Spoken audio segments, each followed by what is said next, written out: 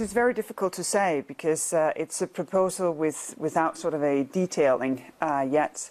But the thing is that a union built on the rule of law is also reflected in the way we do merger control. Because every company is in the same process.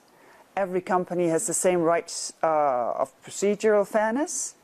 Every company knows that they can go to court if they want to complain about our decision. That could be a competitor, that could be the companies themselves.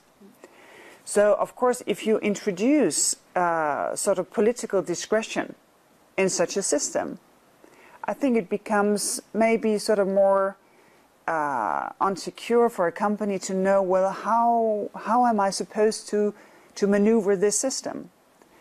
Because one of the important things when you're dealing with a merger control procedure is that you know exactly the steps so that you can prepare yourself, that you know what you want to put up if there is a competition concern and you will have to remedy it.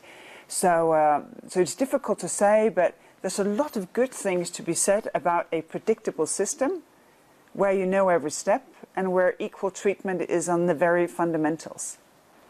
Still on this case, on the back of your decision on the Alstom and Siemens deal, some opponents said that your decision really risks having European companies falling behind China and the Chinese companies.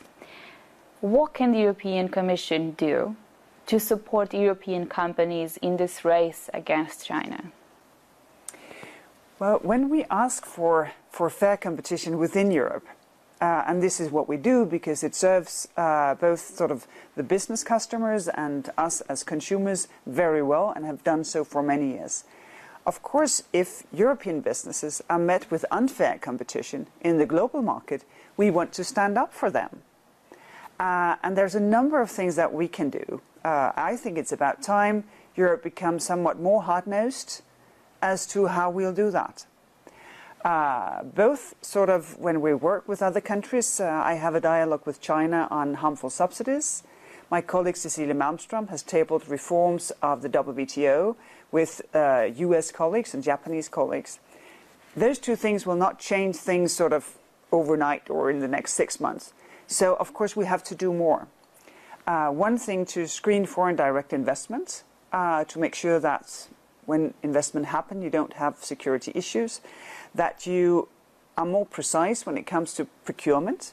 When people are invited to come and do business here, when there's public procurement, well, we would want European businesses to be invited to do the same kind of business in your country, so that there is a reciprocity.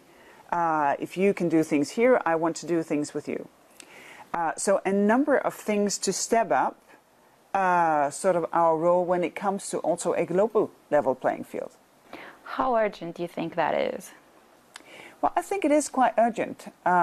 We've been pushing for this for some time, and I think one of the sort of side effects of the Siemens-Alstom decision is that there's been a much stronger push for Europe sort of to see itself more confident in a world where we should see sort of the world around us not always just as partners, but also as strategic competitors.